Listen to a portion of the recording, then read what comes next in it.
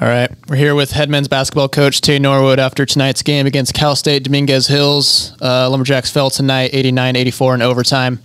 Fall to 12-12 overall, 10-8 in conference. Coach, just give us some of your first thoughts coming off this one. Oh, tough one tonight. Game that we controlled for the majority of the game. We had a chance to put it away.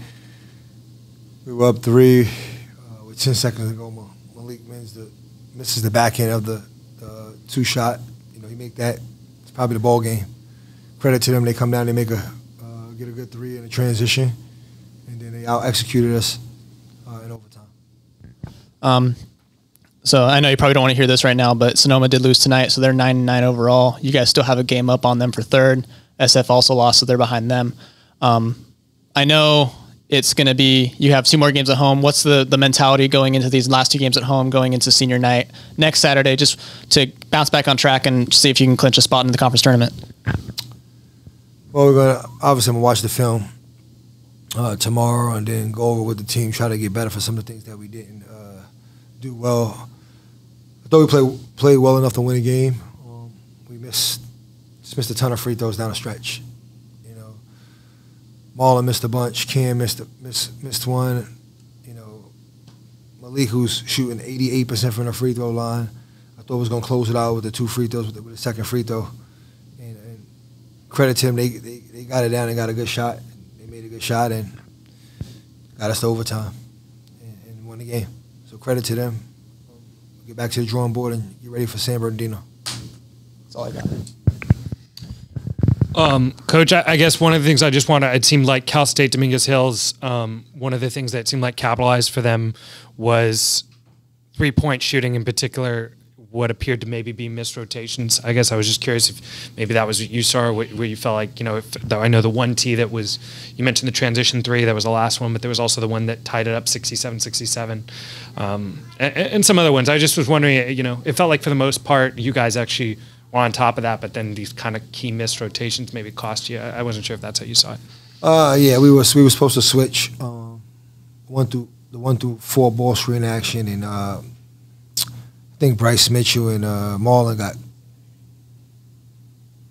misconnected in what we were trying to do, and I gave them a little bit of room for them to get a wide open 3. It's a defensive lapse that cost us. But with that all being said and done, I thought we executed well enough down the stretch defensively. We took, like I said, we had a 3-point lead.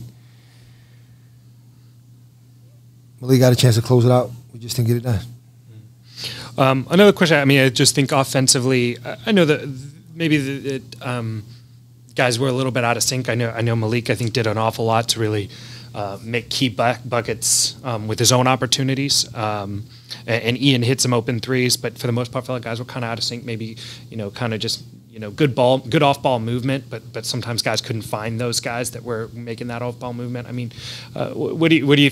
I guess what were your thoughts just as far as trying to get the offense on track? But it felt like maybe it was out of sync a bit tonight. We shot 43% for the game and 41% from 3-point line. I'm not sure we were so much out of sync. We didn't guard well enough. And we did guard late and had a chance to win the game and put ourselves in position to win the game. And we missed opportunities at the free throw line, which came back to bite us in the foot. I mean, that's in a nutshell, especially in the regulation. I mean, Malik hits a free throw, the game's over with. No matter what they do. They got out of timeouts. He missed a free throw, they foul up 6, it's a 2-possession game with 2 or 3 seconds to go.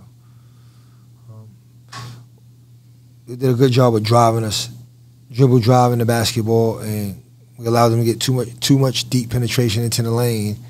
And credit to them, they made their layups, and we didn't make ours late. They made all their free throws, it seemed like, down the stretch.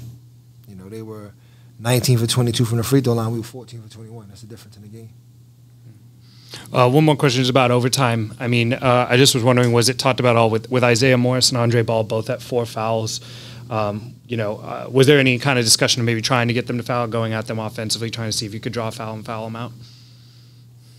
Yeah, we went back to our original 5, and we threw the ball down to Cam Timmons 3 times in a row. We got 2 buckets and got fouled. Yeah, I mean, we knew they wouldn't. We knew they would play soft. That's why I went back with the original lineup. We had a boneheaded mistake to start. We get the jump ball and throw it to the backcourt. can't make it up. But it happened. So we down one possession right there after winning the jump ball. And they did a good job of driving us. We didn't do a good job of guarding the basketball and taking pride in guarding the basketball like we did at the end of the regulation. And it hurt us. Just last question. I'll just kind of to that point. I mean, coming out of this, I know you got to review the tape, but does there any added, obviously, just coming out of this game, added sense of urgency heading into these final 4 games and in those next 2 games at home? Every game is urgent. We're taking one game at a time, but they're all urgent to win because we haven't clinched a spot yet. So until we clinch a spot, there's a sense of urgency.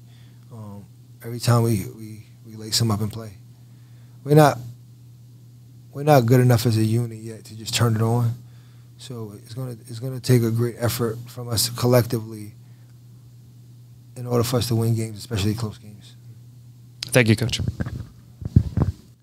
Hi, Coach. It seemed like for the majority of the game, your team was in control and playing really well. What do you think just sort of changed down the stretch? We got impatient. I thought we got impatient 1 or 2 possessions, but like I said,